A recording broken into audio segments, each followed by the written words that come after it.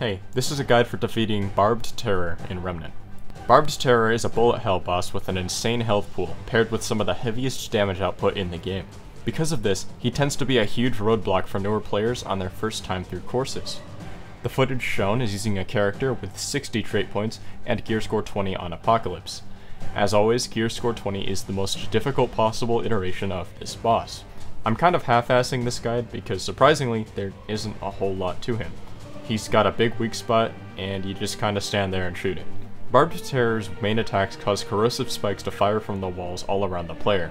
The spikes stick out of the wall a moment before firing, and are accompanied by a flash and a sound cue.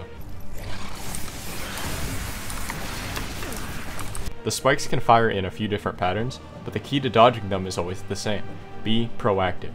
The spikes usually appear in a wave across the wall. Use the visual and sound cues to tell when a wave is starting, and start running against the flow of the wave. When you get to the edge of the wave, where the spikes are being fired, roll over it with your iframes, and bingo, you're on the other side, and can safely resume attacking. Don't wait until the last second to do this. The longer you wait, the more likely you are to get screwed by timing and are forced to take damage. Barbed Terror also has a few melee attacks, one big delayed slam, and a quick horizontal slash. The slam is very well telegraphed, with a big delay and a lingering hitbox, so only roll when you notice the arm coming down. The horizontal slash comes out very fast, and is accompanied by a sound cue. This one's not so hard to dodge as long as you're paying attention. Are you fucking kidding me, man? If you stand very close to the boss, he can also do a sweep in front of him.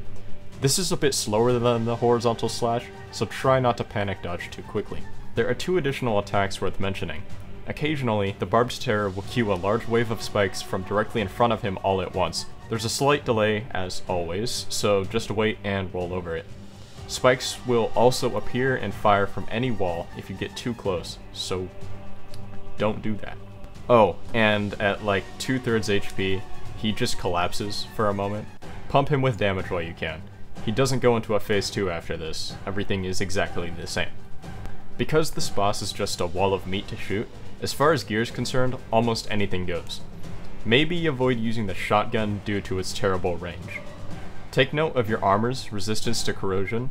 Poor resistance won't invalidate an armor set, but it is something to be aware of. And speaking of resistance, take a green leaf before the fight, and have plenty on hand. The boss deals a lot of corrosive damage, so resistance and status immunity can make a very big difference. For mods, Hot Shot is stupidly strong as usual. Barbed Terror has a slight weakness to fire, so this will compound with the damage increase from the mod itself. Mods like Flicker Cloak are good if you need to revive a teammate in co-op, or if you just need a breather.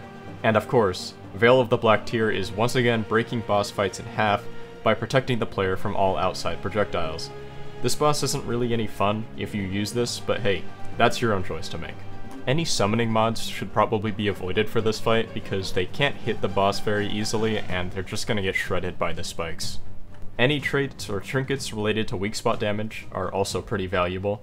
His head is very big and very visible for the entire fight, so you can hit it very, very consistently and cash in on that weak spot bonus. Ring of Evasion is also quite valuable because of its enormous boost to iframes, making it very easy to roll over the flying spikes. One last thing I intentionally omitted until the end of this video: if you stand in the center of the arena, like really close to the boss, most of the spikes coming out of the walls will miss you. The only attacks you need to worry about are the melee attacks and any spikes coming out directly in front of you. All the ones coming out of the sides will miss. This strat is boring, and I hate it. That's all the advice I have for you today for taking on Barbed Terror. Hopefully this guide will help you if you're having trouble. If you have additional questions, leave a comment and I'll reply to it if I ever get notified. Thanks for watching.